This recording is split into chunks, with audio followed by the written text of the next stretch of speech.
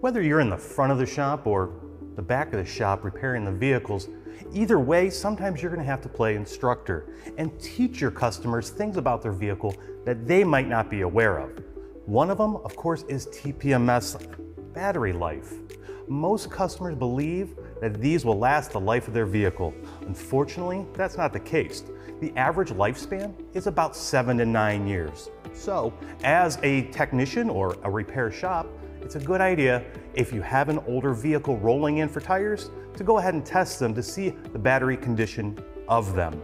A low battery could be an indication that it's going to be time to replace those sensors. Are you familiar with TPMS sensor modes?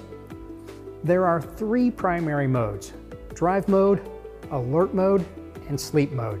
In drive mode, an accelerometer inside the sensor wakes it up as soon as the wheels begin to turn. The sensor will then broadcast data every 30 to 90 seconds, depending on the system. Alert mode is entered during rapid pressure loss, and during alert mode, the sensor begins to transmit data at a much higher frequency, a lot more often, to make sure it gets that signal to the receiver, to the control unit, to warn the driver. In sleep mode, the sensor ceases to transmit to prevent the battery from going dead.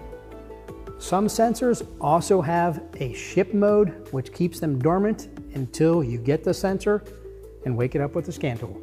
No matter the vehicle, after 8 to 10 years, typically the TPMS sensors will need to be replaced because the battery inside the sensor itself has become depleted. Your options for replacing a sensor, well, you could go the direct route. The direct route is to replace sensor for sensor. Basically, you're taking a brand new OE sensor and installing it on the vehicle and then programming the vehicle for that sensor ID.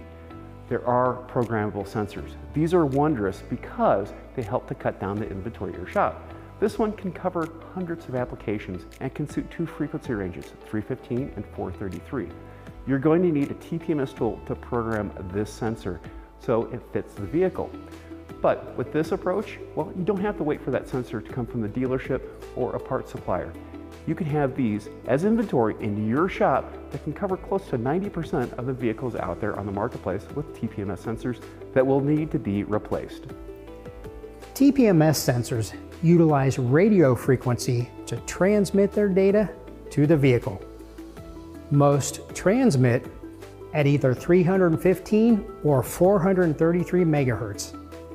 This is a relatively low power and low frequency signal, which is why occasionally a sensor may not communicate with the vehicle and you'll have to roll the vehicle forward if the signal is being blocked by brake components such as a brake caliper.